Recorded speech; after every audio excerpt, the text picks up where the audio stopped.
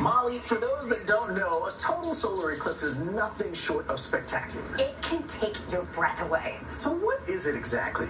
Well, a total solar eclipse occurs when the moon passes between the sun and the earth and completely blocks the sun. As the moon starts to move across the sun, an eerie darkness settles in, as if it were dawn or dusk. And then look around, off on the horizon there, and you'll see what appears to be a 360-degree sunset. And Alex, you'll also be able to see Venus and Jupiter. It takes about an hour or so for the moon to block out the sun. As the last slice of light shines through the rugged lunar landscape, it creates what looks like a chain of bright circles. That's called Bailey's beads. In those final seconds, there is one last bright flash of light.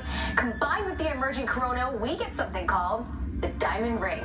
Then, totality. Finally. It's the only time that you can see the corona or the sun's outer atmosphere from Earth. Now, depending on where you are, that could be up to almost 4.5 minutes, nearly double that of the total solar eclipse in 2017. Slowly the moon, that's going to begin to move away, and as it does, you guessed it, it's a repeat performance here of the diamond ring and Bailey's beads, but in reverse. You get to see it again. Here's something crazy. During totality, animals will begin to act like it's nightfall, and temperatures will drop more than 5 degrees in some places. Nippy out there. Well, the path of totality, that stretches a pretty long way. We're talking from Texas all the way to Maine. But don't despair. If you're not in the exact track, you will still see a partial eclipse.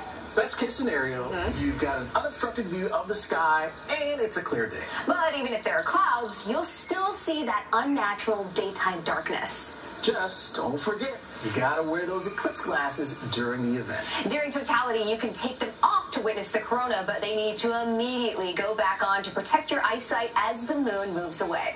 And then, just enjoy. After all, the next total solar eclipse to cross the U.S. won't be until August 2044. Wow.